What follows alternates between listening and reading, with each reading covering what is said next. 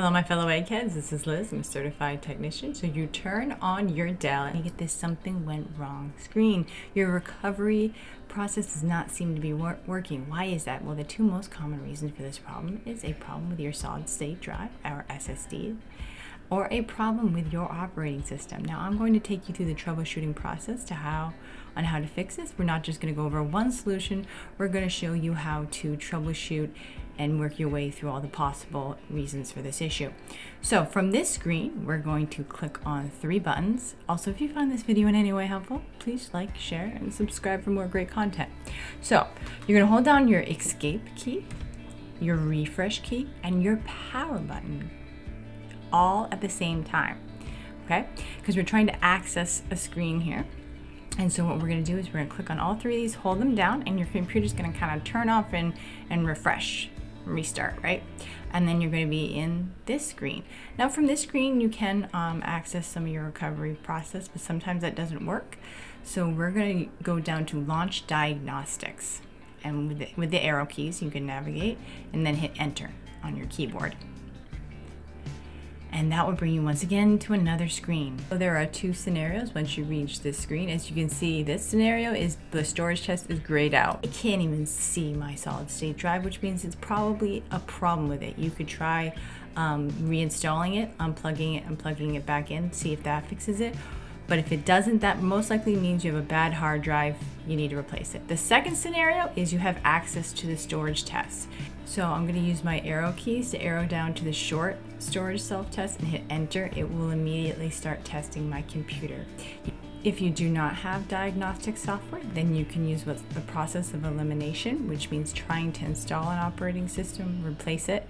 If you find that that does not fix the problem, then the next scenario would be to replace the solid state drive, which we have videos down below on how to do both those things. Okay, so if your results are like mine, then we're going to keep going in the video, because as you can see, the solid state drive doesn't have a problem, so I need to try reinstalling the operating system. If your solid state drive fails, then that means you need to replace it and reinstall the operating system on it. We have videos down below in the description on how to do that. So moving on to installing the solid state drive, installing the operating system, because my solid state drive passed, the next option is to try to install the operating system. I have this bootable USB with the installation software. I'm going to hit the power button and it's going to immediately take me to this screen. If you need one of these USBs to install the operating system, then we have how to make it down in the description down below.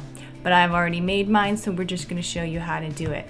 I'm going to use my arrow keys and I'm going to arrow down to recovery using external storage. I have my USB plugged in and I hit enter. You can also try using it with your internet connection, but that is harder. Now I'm hitting next on all these and I keep going. It doesn't seem to realize my USB is there, so I'm going to plug it in again. Ugh. Oof, it's restarting on me. So this is a real life possible scenario. Oh, it detected it and now it just immediately started the process.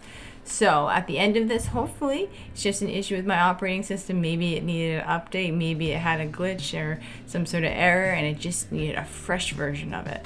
So keep in mind, when you do this, you will lose your data, but if your operating system was bad anyway, then you will in fact have already lost your data. So anyway, as you can see, it's now complete. And from one egghead to another egghead, this is Liz signing out.